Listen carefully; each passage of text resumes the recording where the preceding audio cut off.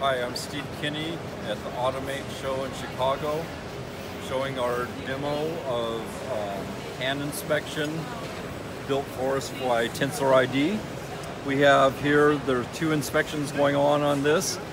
The first inspection is inspecting the code on the top of the can.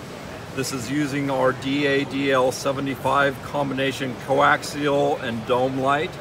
This gives us a very flat, uniform field on the reflective surface to read the code nicely, and you can see we have a very high read rate here.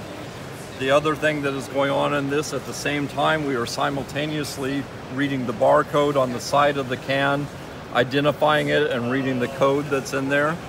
These are done with Smart Vision lights, LM75 mini Linny lights. This provides even illumination across the side area of the can and allows for accurate reads.